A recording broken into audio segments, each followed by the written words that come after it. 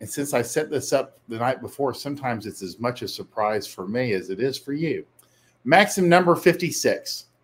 The more limited a person's options in the sexual market, the laxer his or her mate standards. And what he's saying is, and this does go both ways, actually, for men and women, because usually almost all this stuff is aimed for men.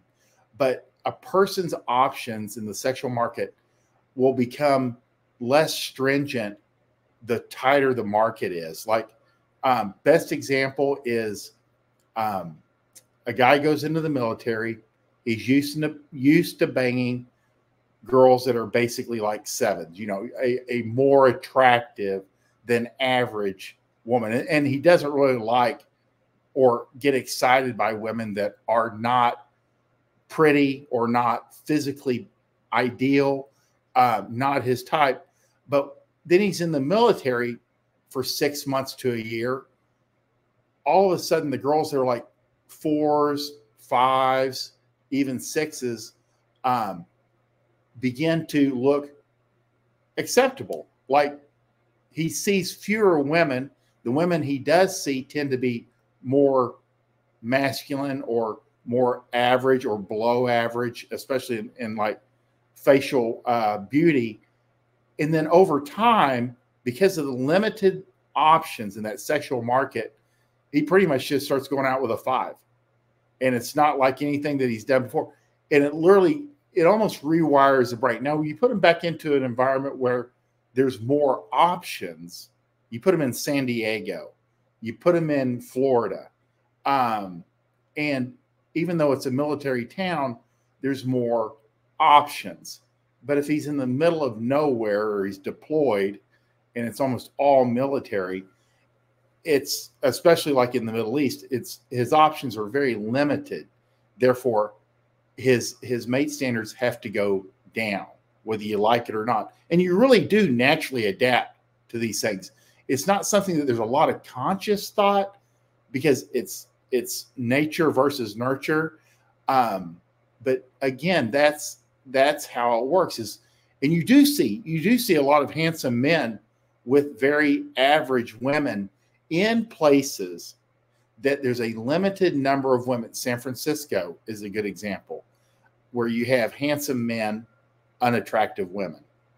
And you can flip it to like New York City, where there's a plethora of attractive women and not enough men to go around. So the men will be able to go up market and date women that are better looking than they would normally date, because they are a limited source. Girls will also have to date down slightly, whether they realize it or not, as opposed to an environment where there's a shortage of women.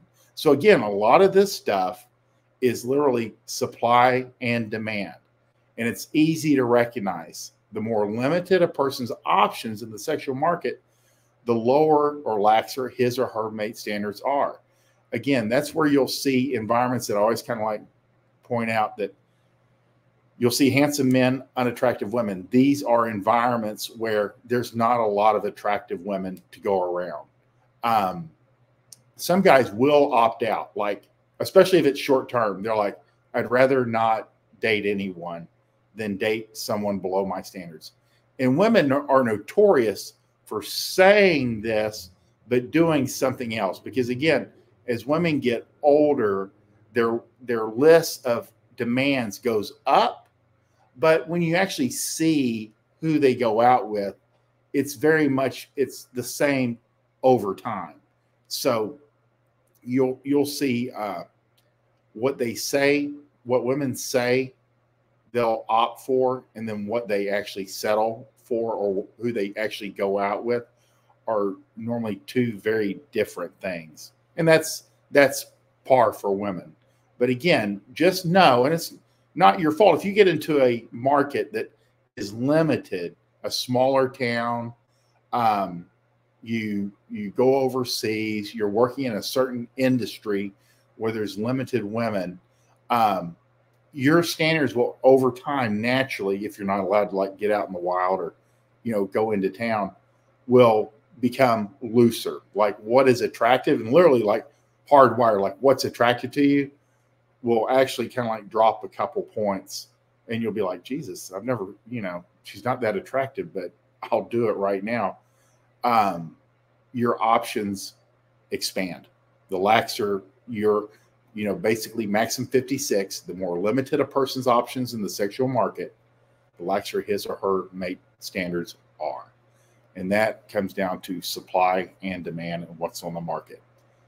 If you guys like this show, like, subscribe, comment below, or comment on YouTube. I can't see anything on Twitter, but if you have questions, I'll do the absolute best to answer it during the broadcast. I'm not always the best at like reading and keeping you guys moving along because there's certain landmarks I want to hit, certain tweets I want to get out there. Mac Monkey says the big difference in women is mathematics class compared to anthropology or English. That is correct. If you want a lot of women go into marketing, it's where they all seem to go, at least the attractive ones, because it's something they can do. If you want wife material, we always say early childhood education. You want girls that teach kindergarten, first, second, and third grade. Really, elementary's good, but once they get into like junior high or high school, they're dealing with like more adult like problems and puberty, and they'll usually come home completely destroyed and exhausted. But basically, it's funny because I've, we always say the elementary school or early elementary education majors tend to end up being the best one. That's all I remember of like my elementary education was every semester that one of my teachers would say, hey, I just want you guys to know that I'm getting married next semester and I won't be back. So, it's a stepping stone to being a stay-at-home mom for most of these girls. Either that or as soon as they get pregnant, then they stay home. So Maxim number 56, the more limited a person's options in the sexual market, laxer his or her mate standards are. This is one thing